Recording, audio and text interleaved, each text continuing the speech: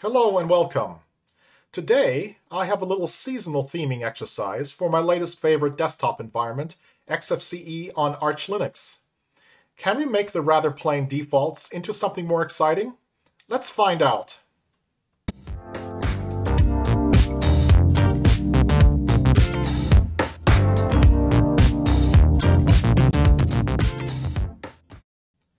At 25 years, XFCE is one of the oldest surviving Unix-like desktops around, and with good reason. I've been running it on my older hardware lately, as I've found it to be very configurable and yet possess a small footprint. Here, I'm going to launch my base Arch XFCE image and walk through the steps I take for some very basic theming. Let's go ahead and boot up our Arch instance.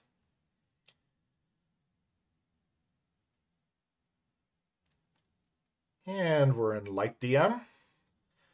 Let's enter my password. And there's our plain Jane XFCE desktop environment. So let's see what we can do with this. Let's update first. Sudo pacman-syu. Okay, looks good. And then next, let's do the build packages with sudo pacman-s git and base-devel. Hit return for all the defaults.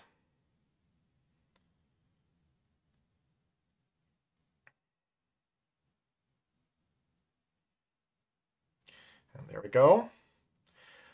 So we're going to be installing a bunch of packages from the AUR today. So I'm choosing Yay as the tool with git clone https://aur.archlinux.org/yay. Let's go into the build directory and do a make package -si package build. And yes, let's proceed.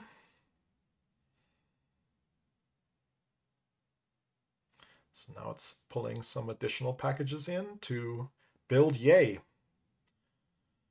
You can also use Paru if you prefer.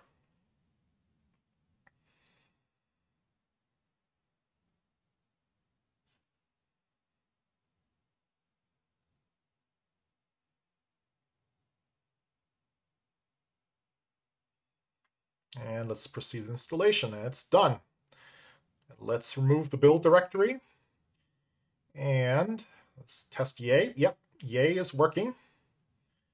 So let's use Yay to install some packages with Yay-S, GTK-Engine-Murine, GTK-Engines, next Tela-Circle, icon theme git, and then finally Coger GTK theme. I probably mangled those pronunciations.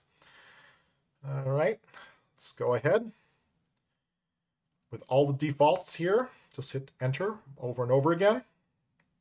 So first, we are building the Tela circle icon set.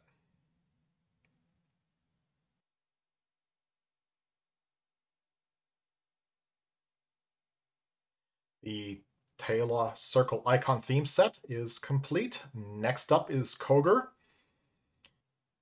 And it's installing the Coger theme. All right, it's done. So let's go to Applications, Settings, Appearance. I'm going to choose Coger Dark today. For the icons, we'll do a Tela circle orange dark. Let's adjust the fonts to be a little bigger. And also the monospaced fonts here. Let's do slight anti-aliasing, RGB subpixel order. Seems to work very well for my LCD screens. All right, let's get rid of this bottom panel here. Let's make this guy go away. And let's switch to the top panel, panel 1. Let's unlock it. Let's put this panel 1 down to the bottom of the screen, relock it. Let's go to Appearance, and let's adjust the icon size automatically. And let's make the row size 48 pixels high. Okay, that's nice and big. Good. All right. So we've got that Applications menu down there. I don't like it so much, so I'm going to install the Whisker menu instead. So yay-s XFCE4 -Whisker menu -plugin, and hit enter a couple times, and it's done. So let's get rid of the Applications menu. There, that's gone. Let's go to the panel, add a new item, which will be the Whisker menu. Let's add that.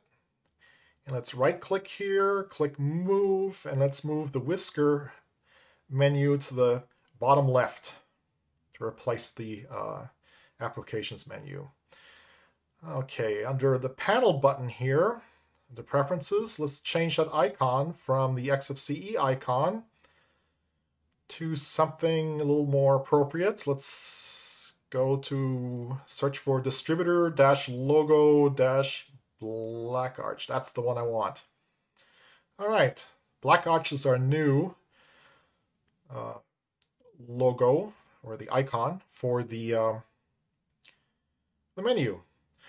For the workspace settings, I prefer just two virtual desktops here. There we go. Save some space. Okay, it's starting to look a little better here. Let's clear the terminal. Let's install yay-s brave-bin as a web browser, and Thunderbird as our email client. Let's make sure those get installed. Let's keep hitting enter for the default selection. And Brave and Thunderbird are installed respectively. All right, so let's see if we can't populate a few more launchers on this bottom panel here. Sometimes it works, sometimes it doesn't. So I'm just going to add 3 launchers instead. So 1, 2, and 3. 3 launchers. Can move them a little more centrally here. Let's move you over. Let's get you as well. So the first launcher will be our terminal, XFCE terminal. Good. Our second one will be our browser. That's a Brave browser. Let's make that Brave. And the third launcher shall be our email client, Thunderbird. Okay, those are our 3 launchers. Let's add a separator.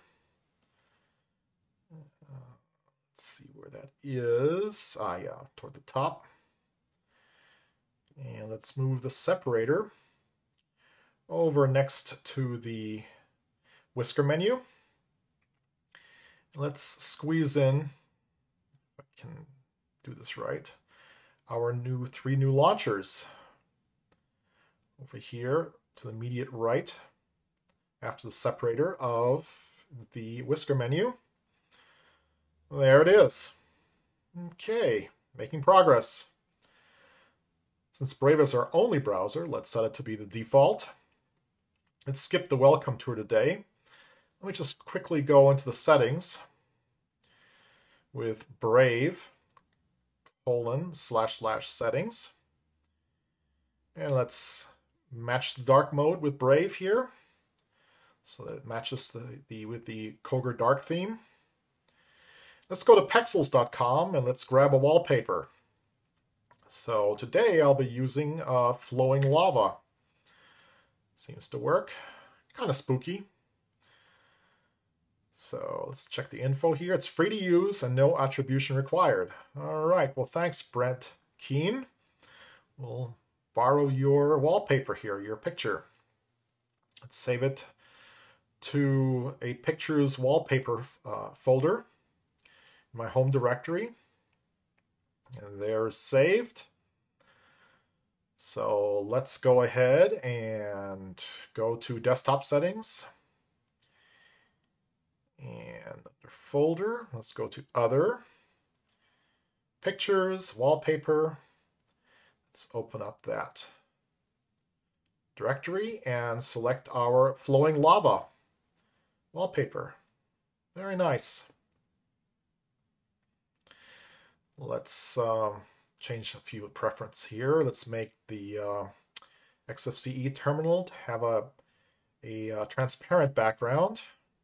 Let's increase the transparency to 0.3. Let's close there.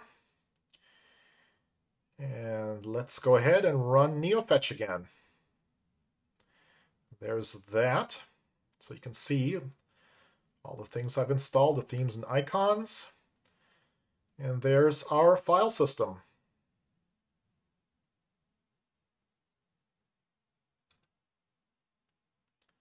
Okay, and there we are.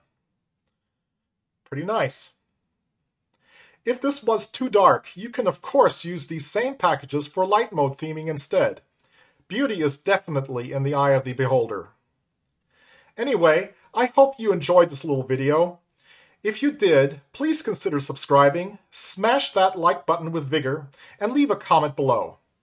Until next time, take care.